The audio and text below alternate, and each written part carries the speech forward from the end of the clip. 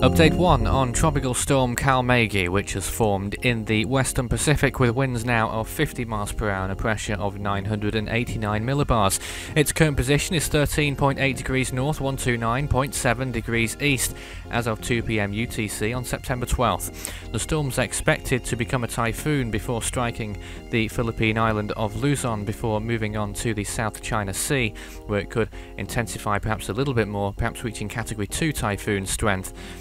Before approaching the southern coast of China and Hainan Island as well, before moving on to Vietnam and possibly a passage through the Gulf of Tonkin. But the immediate threat remains with the Philippines, and that will be the case for the next 48 hours, or perhaps a little more than that. The eastern coast of the northern part of the country will be experiencing storm conditions over the next few days. Warnings in effect for the island of Catanduanes already. Signal 1 warnings currently in effect there, and we are expecting to see those warnings extend westwards, possibly affecting the Metro Manila area, but that remains to be seen at this time. But certainly the eastern side of the island of Luzon will see storm conditions, most of it at least, from Catanduanes northwards. So we could possibly see typhoon conditions as well towards the central part of the island. We'll see how that goes in the next update. Sea surface temperatures remain fairly warm, around 30 degrees Celsius or so, which is certainly prime conditions for development, at least as far as sea surface temperatures are concerned, and that's not likely to wane very much as the storm moves towards the west-northwest.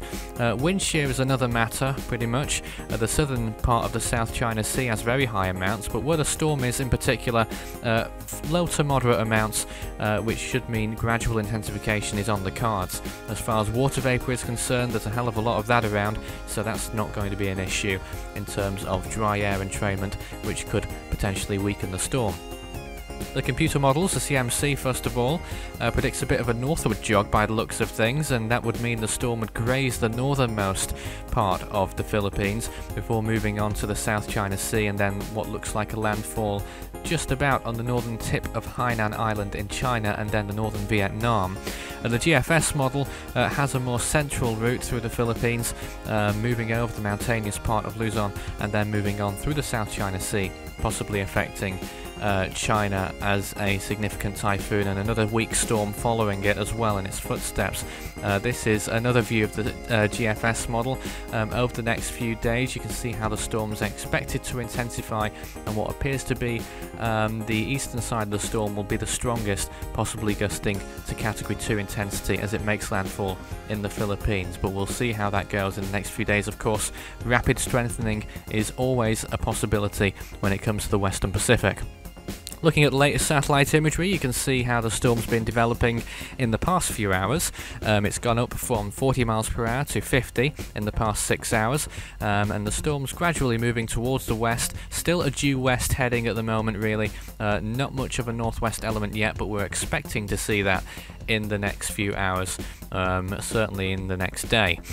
So you can see a few showers associated with the storm moving over the Philippine Islands right now. The northern and central part of the country seeing a few rain bands and thunderstorms coming through, but the main part of the storm is still well offshore. Wind speeds will probably not be gusting to tropical storm strength just yet, but that will change over the next few hours and days. Looking around the world, the tropics have livened up in the past few days.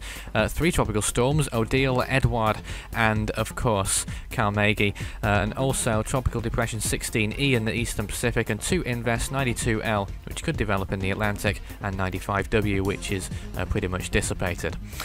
56 tropical storms had formed so far around the world in 2014. 27 of those have become Category 1 hurricane equivalent cyclones with winds of 74 miles per hour and higher. 16 of those becoming Category 3 storms, just 3 of 2010, which is the next lowest in the 26-year record that we display here. And of course just 22 of the 78 that 2010 had as far as storms are concerned. You can visit Force 13 on any of its 6 outlets. The website, force13.com, will keep you most up to date with all the goings on around the world, tropics-wise. There haven't been many updates recently due to other commitments, but that will change again now on. Of course, the video channels, YouTube and Dailymotion, just search Force 13 on there for the latest video updates. And of course, the social pages, Facebook and Twitter, search Force 13 on those, at Force 13 on Twitter if you'd like to get in touch. And you can speak to me personally on Skype, at Fool13 on there for tropical weather chat. You can also visit the control room on the website, Western Pacific version coming soon. At the moment it's only open to the Atlantic and Eastern Pacific. That's all for now. The next update on this storm will follow in 12 hours if necessary.